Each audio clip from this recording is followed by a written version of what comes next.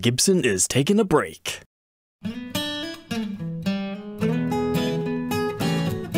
Welcome back, Troglodytes, to your daily dose of guitar information, the Trogly's Guitar Show. It's time for that weekly mod collection demo shop update. But if you were shopping this week, you might have noticed something strange at the top of the Gibson website. They're saying all orders within the next week will experience some minor delays. And if you head over to the demo shop, everything is listed as a pre-order until April 10th. Now, what's the reason for that? I believe Gibson is doing inventory, because I remember this happening about a year ago as well. I suppose waiting for orders to ship is much better than the alternative. They take an actual break and not give us cool guitars every week. But let's go ahead and explore the mod collection. Starting with a gorgeous Explorer Custom in what they called Regal Plum. It really reminds me of the Sugar Plum Fairy Les Paul that I documented in this episode. It even has the matching light purple binding, the dark finish, it likely has a nice metallic nature to it. You've got the gold hardware with the speed knobs. It's got the matching headstock, and if there was binding on the headstock, they probably would have given it the light purple treatment too. Now, we didn't get any fancy stingers or anything like that, but the entire back was also refinished. Pretty much the only potential downside to some guys is it was a satin refinish rather than the gloss. But that was very tempting at $4,700. That sold within minutes.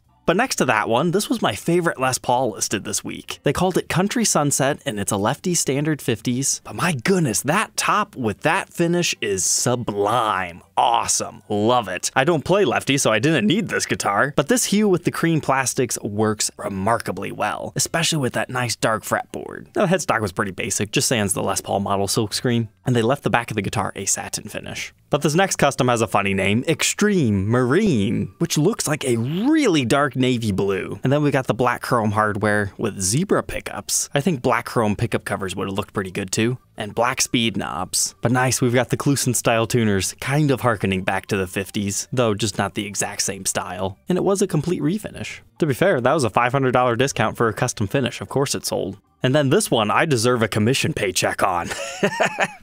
It's a Les Paul Custom Axcess. So the very day prior to this, somebody contacted me wanting to do a new Guitar Day purchase of one of the Bengal Burst Les Paul Axcess Customs. But they were a little bit worried about how long it would take for Gibson to make one. And I told them, yeah, we could do it, but you might be waiting quite a while for a brand new one. They drop these things all the time in the mod collection and demo shop, which unfortunately my NGD process is not available with those guitars. But you're gonna save at least $1,000 and get it almost instantaneously because it's almost every week they drop one of these. So bad business move on my part, but I'm here to give the best advice possible. So this thing showed up the very next day and I sent them the listing and I said, hey, if you don't mind the satin finish, here you go. Here's $1,000 off, essentially. Besides the satin finish, this one became really dark. I wonder if they sprayed a little bit of extra black down here, or maybe that's why it ended up in the mod collection in the first place. But it's got a P94 pickup in the neck with a regular humbucker in the bridge and all the black hardware. And I always feel like a mod collection guitar, you don't have to be as scared to modify it any further. So if he didn't end up liking those pickups, he could easily swap them out into something else and not feel as bad because it's already been messed with. Looks like the truss rod cover is slightly off center. But to be perfectly honest, I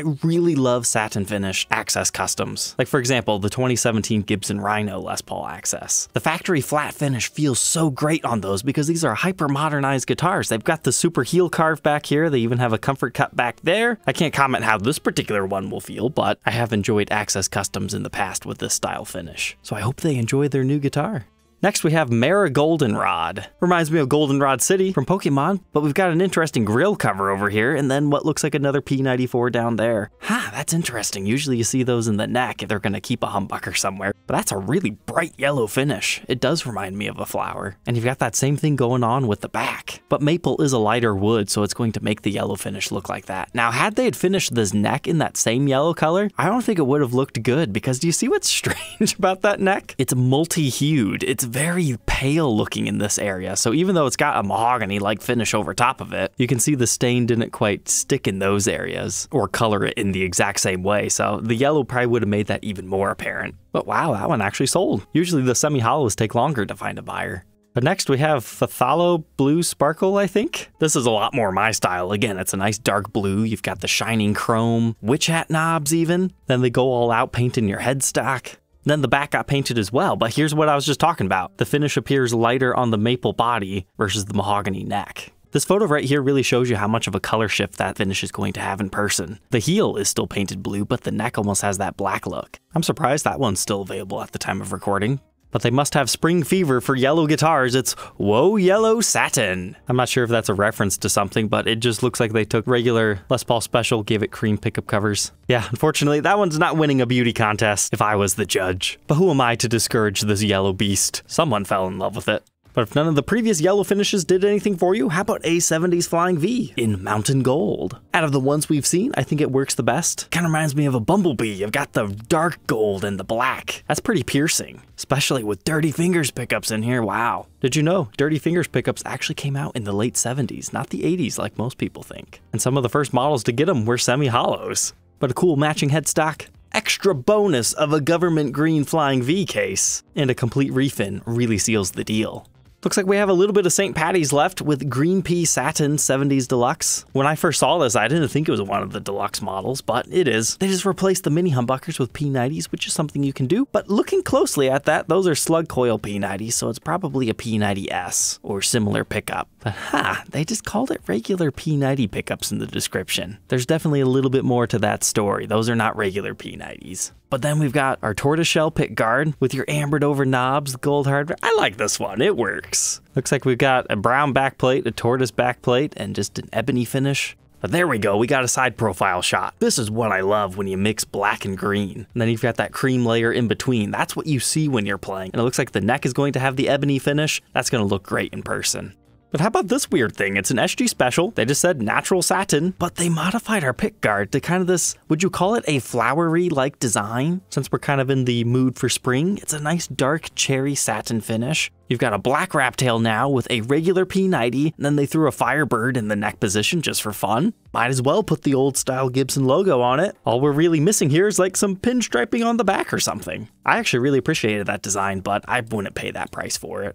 But we had another one. I think this is what, the 5th week in a row? The pearlescent paint being called Blue Pearl Wine Satin. So it's a lefty Les Paul studio-like guitar. And basically they just took a wine red one and put the blue pearlescent paint over top of it so it'd have that color shift effect. Turns out pretty cool. It appears they even did it to the headstock and maybe even try to give you a little bit of a burst finish on your neck.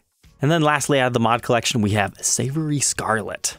It's got a really heavy flame right here in a reverse chevron style, but then you have a more normal flame top over here, and then you get a little bit of waviness there. It's an interesting top with your P94 in the neck. That was definitely a running theme this week. Throw P94s and everything, but it's got a nice dark fretboard and ooh, nice natural back. So maybe not the most exciting week we've ever had out of the mod collection, but let's see what the demo shop was up to. Had you tuned into the Tuesday release, they actually did continue the 15% off sale that Reverb was doing on those new listings. And to that new Guitar Day inquirer's dismay, they actually had an Axcess custom the day before they were looking for it. It was actually $100 cheaper than the one that they had bought, and it was 15% off. And what bugs me is I almost bought this because I was like, that's just a pretty good deal. I need to review this color eventually because we talk about it all the time here. But this one was pretty alright with a mild flame top and a gloss ebony back, and came with a Lifton style case. Another one on sale for a pretty good price was this 60 standard hand select top. You could tell that one would have some good travel in person. But since I already have a couple of these in my shop on my website, troglysguitarshow.com, I decided I didn't need another one.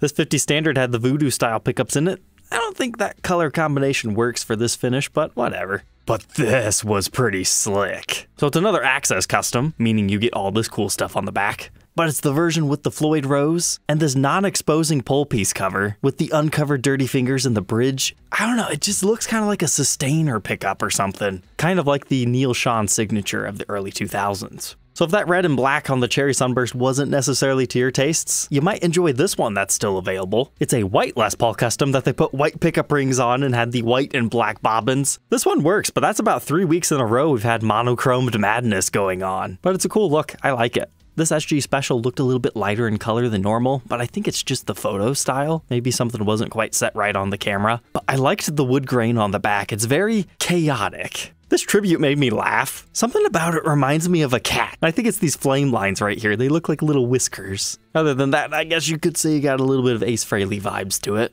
But this standard 50s has a hilarious goof. So the top's alright, the back's pretty standard, but if you flip through all these photos, hey, what's that in our binding?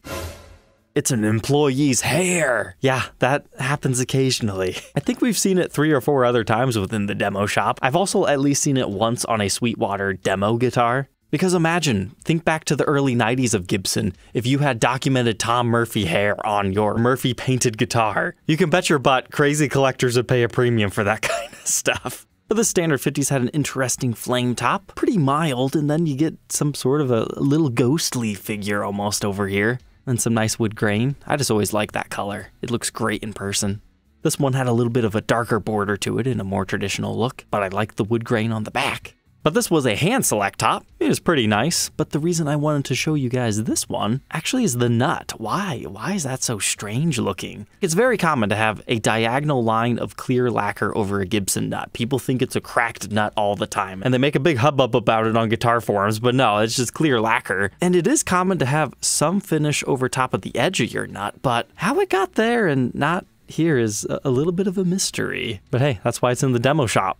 But this LP Classic kind of made me question, should it even have been in the demo shop? I mean, it's got nice wood grain and everything. There's a little bit of unevenness right here, but the seam line is extra visible on the back of this one, which sometimes that can happen when they don't quite get the join right. And seam lines will naturally kind of form as the guitar ages, but to have it brand new, and at that price, I would definitely suggest paying just a little bit more to get a brand new one. Trust me, stuff like that really hurts the resale value because everybody's scared the whole body's gonna come apart, even though most times it probably won't. And then by far my favorite top this week was this one. Perfectly uniformly flamed and an awesome color. But let's go ahead and check out the European side of things. There's nothing too jarring, but they did have a 68 reissue Goldtop, which you can check out this review and demo if you need to learn more about them. This is one of the unlimited production versions though, not one of the 2018 limited editions. But it's got the crown on the headstock due to a typo on Gibson's end before they fixed it. Back in the late 60s, not on the reissues. But the demo shop also had a regular ebony Axcess custom. They didn't modify it. Wow, that one's from 2017, so you're going to have the Richlight fretboard. They had one of the Epiphone USA casinos. Then strangely enough, they listed brand new KRK Go Aux 4 studio monitors. So this one sold as a pair for $500. I'm not sure if that's a good deal or not. Then they also had these slightly smaller ones at $425. Gibson must have a stock of their KRK products over in the European side of things that they're going to use this as the outlet to sell it on. Alright, Troglodytes, I hope you enjoyed tonight's episode. Don't forget to like, comment, and subscribe, and we'll catch you tomorrow on the next one. Take care.